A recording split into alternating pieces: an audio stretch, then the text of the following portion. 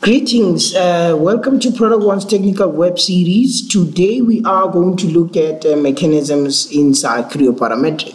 So this is probably one of the most liked videos or demos, if I can put it like that, because of most of the people that I've actually demoed to, they always want to see this particular demo. So the actual scenario here is that I'm going to showcase what is possible with the base package of Creo Parametric and particularly mechanism design extension. There is one or two options that you only get when you having the mechanism design option, and I am going to allude to those a bit later. So let's get started. So now what I have here is the spike. So firstly, I'm just going to add one part just to show you how easy it is to add mechanisms into your design in Creo Parametric. So if we look at this, I have a component, and all I have to do is tell Creo what sort of connection do I want. I actually am looking at having a pin connection, and just to fix my translation, this is what I'm actually going to do. So I'm going to say this is now the point which I'm trying to fix. While I'm still on this, I can say now, let me add another connection, and we're going to make this one a ball connection. And I've just completed this mechanism. So this is what I have at the moment. The key benefits of using Creo Parametric is that within the same user interface, you can actually move from one application to the next. So I'm now in mechanisms. I didn't have to move away from Creo and so forth. So the most important part that you need to remember is the following. So I need to make an initial condition. So I'm going to take a snapshot now of what I have here. So now that I've actually taken a snapshot, I'm going to make that my initial condition. So I'm going to pick the snapshot, the one that I've just generated. Now that's my initial condition. So I can also add some key measures. So that snapshot will use it a bit later. So I can add some measures. For an example, I can say I want to measure the velocity. I can even call it swing velocity. I can say I want to add the swing velocity of, let's say, this area here. Okay? So I'm now interested in getting the swing velocity of that swing arm. So what does this all mean? That means that I can now create a mechanism. In fact, I can even make this a dynamic study. I can even make it a static study. So dynamic analysis, they will need a license of mechanism design option. All right. So I'm going to say for this one, I want to enable gravity, and I'll pick that initial condition, and I can even pick the timestamp. Let's make it 1.5. Okay. Now, if I run this, it's basically going to show how this model will behave as it stands.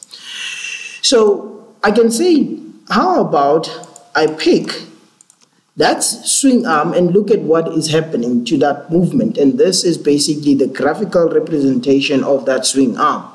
So any engineer will know that in cases like this, we need to take the energy out of the system. And you can only do that with things like springs or dampers. So let's actually do that. So I'm going to add a spring here in this location and in that location. I can specify my spring stiffness. I can actually specify even the diameter of the cores. I'm not going to bother with that at the moment. So what I will do here is I'll also add a damper. So we're going to have maybe 2% damping of the entire system. So that's basically what I have now.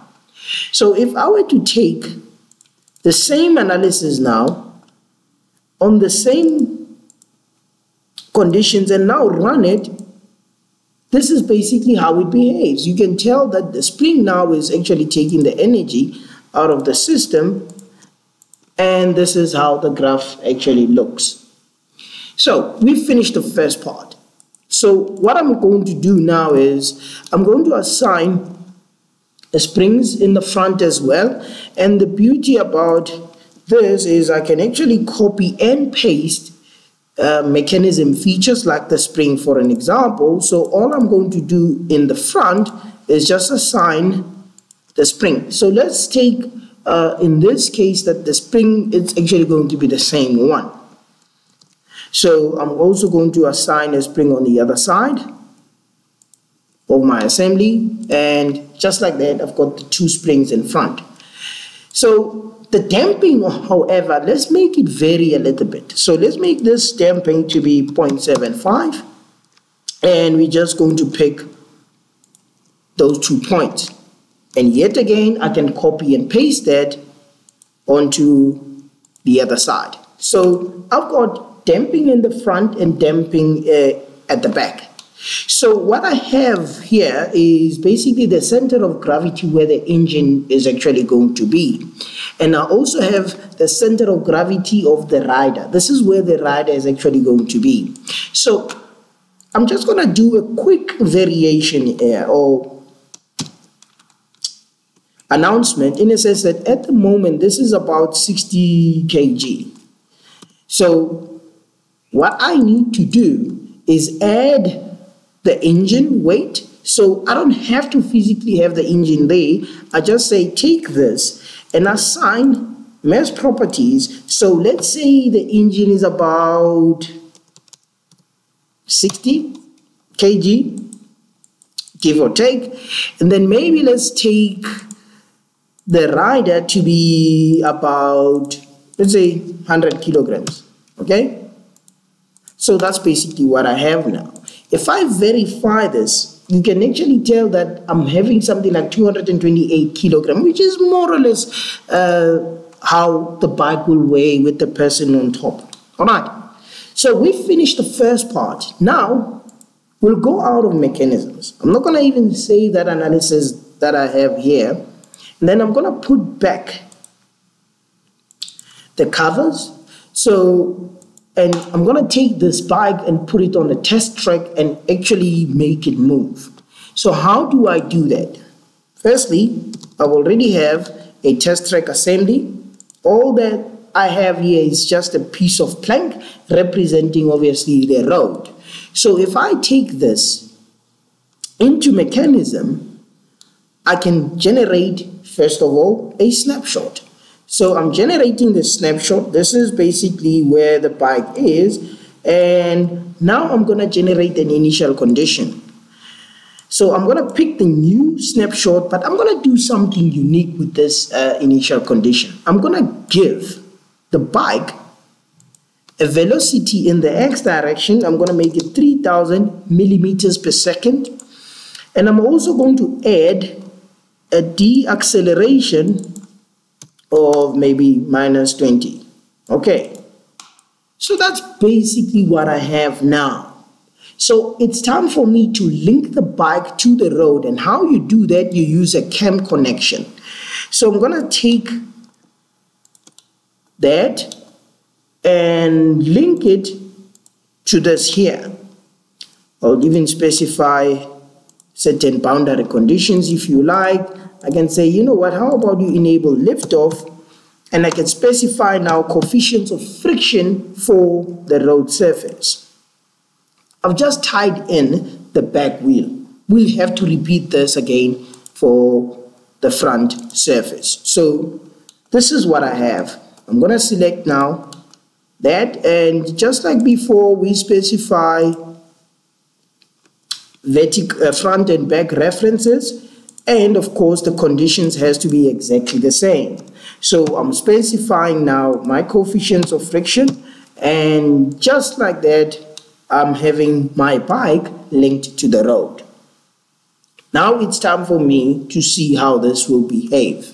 Remember now the spring and the mass of the rider, and of course the engine will come into play as well. So I'm going to say take here and put in a dynamic analysis. And what I'm going to do is I'm going to say enable gravity and also enable friction. I can even change things like the frame count, but what I'm going to do here is I'm going to specify the new initial condition, and I'm going to say make this maybe 1.8, and all I have to do now is if I run this, just need to put it here. If I run this now, this is how it's going to behave. It applies the brakes, and you can even see the springs actually come into play.